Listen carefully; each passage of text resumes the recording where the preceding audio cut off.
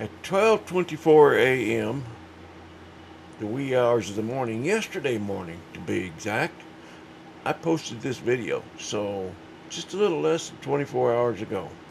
So in a little less than 24 hours, this video's had 3,270 hits, 400 thumbs up, and 1 thumbs down. The only reason there's a thumbs down at all is because this guy, he lives in his mama's basement, and he was sitting down there eating Cheetos and watching YouTube, and he realized he was out of cigarettes, and he had to borrow some money. He had to bum some money off of mama to go to the 7-Eleven and get him some cigarettes. And when he got up off the Davino, he bumped into the TV tray, and the cursor just happened to be floating over that thumbs down.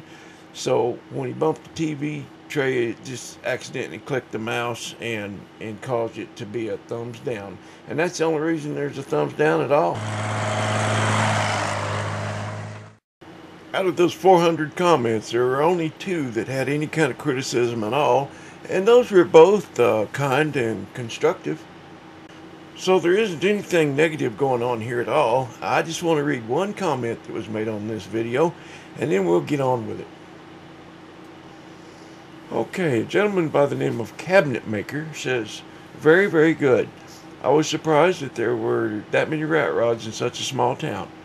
Did a lot of them come from other towns? Was this a judged event? I did not see any of your cars. Were they there? Thanks for sharing. Okay, you answered your own question. Surprised that many rat rods in a small town. Well, no, there's not that many in a small town. They came from all over the state, actually. And was it a judged event? Well, not really. I mean, they have some trophies. They have categories, maybe the best in the 1930s or 40s, you know, the decades, and then they might give one for, sometimes they're just silly, you know, maybe the one that traveled the furthest.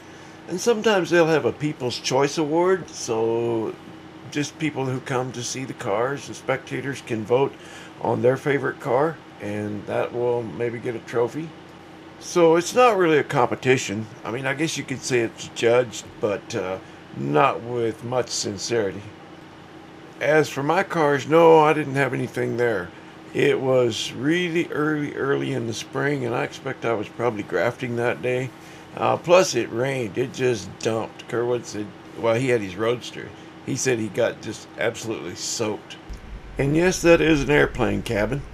A lot of people have commented about that on this video, and I see it around at car shows all the time. It's not really my cup of tea, but a lot of you have shown interest, so the next time I see it, I'll make an effort to get some good shots of it for you. You know, I figured out when I go video these car shows that I'm not making these videos for me. I'm making them for you. So if you see a particular rig that you're interested in, let me know, and I'll try to get some better shots of it for you. Okay, the whole point of this video, well, aside from featuring a couple of rigs that you guys seem to have shown some interest in, the whole point would be that all you guys really seem to enjoy walking around this car show with old Kerwood and checking out this old iron. Well, if that's the case, boy, have I got something in store for you. But it's not going to be all calm and relaxed and mellow and laid back like this one. Oh, I'm talking about some rockabilly music now. Pompadours and tattooed women. Motorcycles. Some wild rides.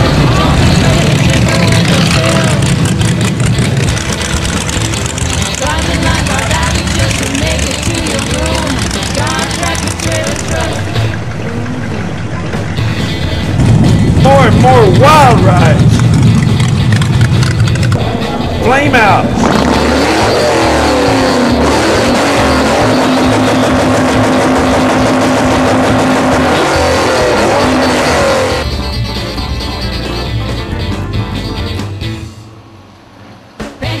Stay tuned, guys. It's all going to happen right here with old Wailing Wire. Tricycles coming up. Whatever you can imagine, it's going to happen.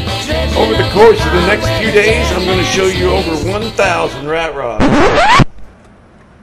know there's going to be a couple of pre-show parties tonight. One of them's out there at that Chevrolet Hall of Fame Museum. And there's supposed to be some hot bands there. There's going to be music. There's going to be people burning rubber and shooting flames out their tailpipes. Drinking beer and generally acting a fool, and I want to be right in the middle of it.